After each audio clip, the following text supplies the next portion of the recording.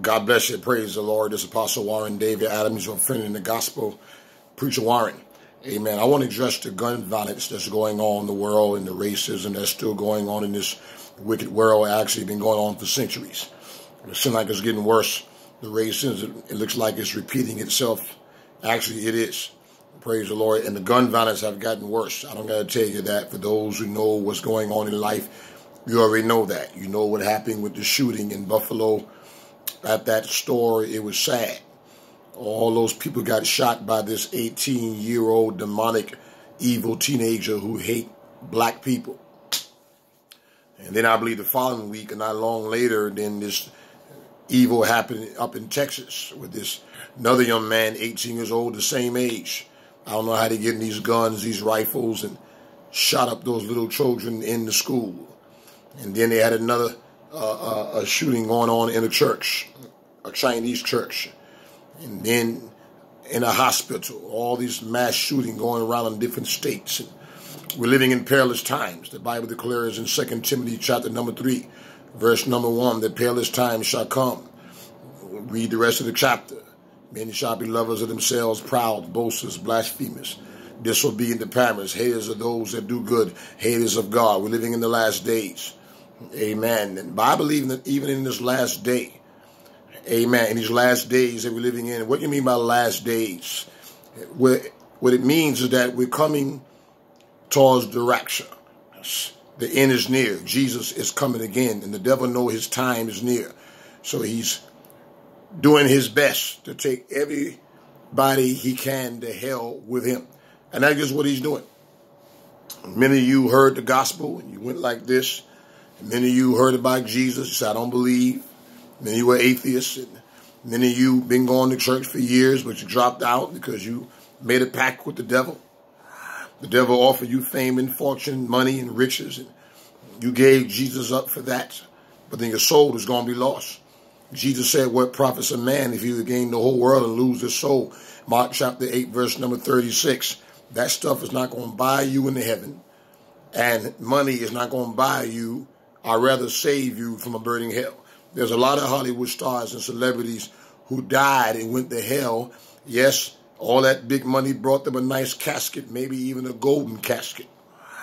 But that didn't save their soul from torment, for being tormented by demonic powers who's tormenting them every day. There's no recess in hell. There's no forgiveness in hell. There's many people God has brought back to life, and they told their testimony, but don't take that chance. God said today, I'll say it again, today, if you will hear my voice, harden not your heart. Tomorrow is not guaranteed to you or me. Not even the next moment is guaranteed to us.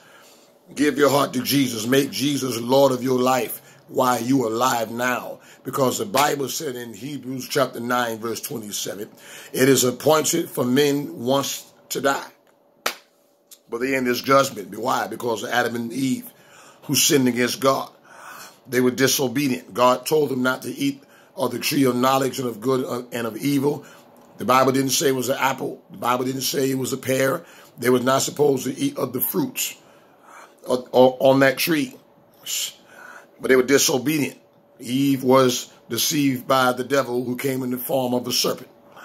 Then she persuaded Adam to eat that apple that God, or rather not apple. I just said that we don't even know whether it was an apple or a pear or orange.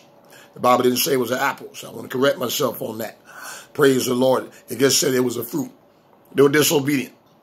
So because of that, God put them out of the Garden of Eden. It was disobedience that separated God from man, sin.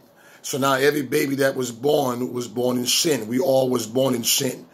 But thank God for Jesus Christ that he came to redeem us from our sins when he offered up himself as a sacrifice for the world. He died on the cross of Calvary, shed his blood for the lost. Lost in what? Lost in sin.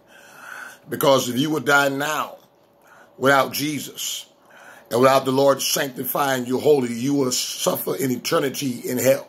The body go back to the dust, and the soul is going somewhere, heaven or hell. There's no purgatory like the Catholics have taught you. They taught you wrong. Someone said, well, I don't believe in hell. We have hell here on earth. You better believe there's a hell. There's a hell worse than hell here on earth. You can't hardly take it now. So how are you going to take the hell down there?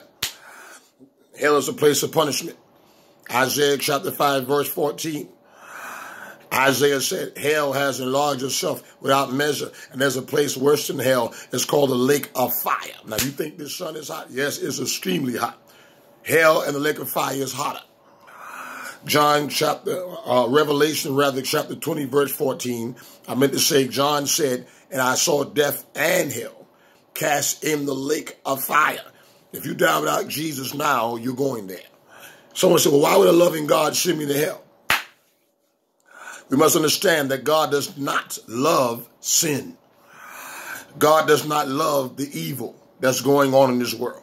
He doesn't love all this racism and all this gun violence. He gave a commandment to Moses to give to Israel, which applies to the world now. Thou shalt not kill. Love thy neighbor as thyself. He wasn't talking about love a specific race or color. He meant love all races. Yes, God chose Israel out of all the nations to be his holy people, royal priesthood. But Israel kept rebelling against God and did just what God told them not to do. When God told Israel, when he gave the commandments to Moses, actually he gave Moses 613 commandments according to the Torah. Although we only talk about the 10 commandments, one of the commandments said, thou shalt not kill. Thou shalt not worship any graven images. Not supposed to worship statues. That Israel took God's glory and gave it to a statue. Gave it to Baal. Kept provoking God to jealousy and anger. So God turned them over into captivity. Now as time began to go on, we're in the time of grace, where God came in human form as Jesus of Nazareth to offer up himself on the cross, to shed his blood for the lost for all nations. That's why he said in John 3:16, for God so loved the world that he gave his only begotten son, that whosoever, that means blacks, whites, Indians, Chinese, Jamaican, African, Arab, no matter what nationality you are, to whosoever believers in him should not perish but have everlasting life. Now God loves the world, but he doesn't love the sin that the world is committing. I got to teach that. He loves us, but he hates our wicked ways. That's why God wants us to turn from our wicked ways. According to 2 Chronicles chapter 7, verse 14, he said, if my people, which I call by my name. Now, we are all God's people because we was created by God. We're all God's people humanly, but we're not all God's people spiritually. Because in order to be God's people spiritually, you must be in the body of Christ. In order to be in the body of Christ, Christ must be in your body. For Christ to be in your body, you must present your body as a living sacrifice, holy. Someone said holy. He's holy and acceptable unto God. Now that puts you in the spiritual church. I'm not talking about the natural church. Being in the natural church don't necessarily mean that you are in the spiritual church. Or to be in the spiritual church, you must be in the body of Christ. Or to be in the body of Christ, Christ must be in your body. So it said, if my people which are called by my name shall humble themselves and pray, the meek shall inherit the earth. The Bible said God resists the proud and give us grace unto the humble. Praise the Lord. Shall humble themselves and pray, seek my face. He didn't say seek the witch doctor, or the psychic reader, or the tarot card readers. Those people are of the devil. Come on, somebody. Leviticus chapter 19, verse 31, God said, thou shalt not regard those who got familiar spirits, neither seek after the wizards, for I am the Lord your God. Wizards are male witches. Don't seek after Harry Potter. Come on. Don't seek after them witch doctors who cast spells on people, got the OG boards and the Wicca. All that stuff is of the devil. He said, seek my face, seek God's face. Jesus said in Matthew chapter 6, verse 33, seek ye first the kingdom of God and all his righteousness, then all these things shall be added unto you. Seek my face and what? Turn from the wicked ways. Turn from the gun violence. Stop it. Put down the gun and make Jesus number one and run. Run to who? Jesus. Now you can put down the gun and stop killing each other. Because what goes around after a while is going to come around. You live by the sword, you're going to die by it. Murderers definitely ain't going to heaven. Racist folk ain't going to heaven. God don't hate black skin. God hates a black heart. You're not a nigga. You a winner, not a nigga. Come on, somebody. God don't hate black skin. God hates a black heart. So don't let love depart. God don't hate you. Come on now. Let the Lord make you brand new if you a Jew. Their rhymes are like that, but it's true. Let the Lord clean you up and sanctify you holy. God don't hate Indian, so give God thanksgiving. God don't hate Jamaican. He can save a Jamaican. Yes, he can. He can save an African. Yes, he can. He can save a Chinese. Praise the Lord. Hallelujah. He can save an Arab.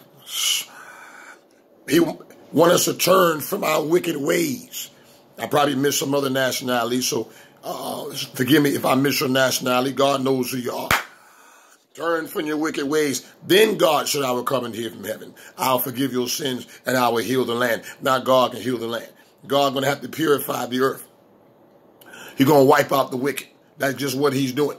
Got a lot of little children are even wicked, even killing their parents. Why? Because they got the same evil spirit a lot of their parents got. You got to live holy around your children and train up a child in the way they should go. So when they grow up, they will not depart from it. Teach your children about Jesus. Teach them holiness. Repent and be baptized, every one of you, in the name of Jesus Christ for the remission of sins, and he shall receive the gift of the Holy Ghost. Let's go to part 2.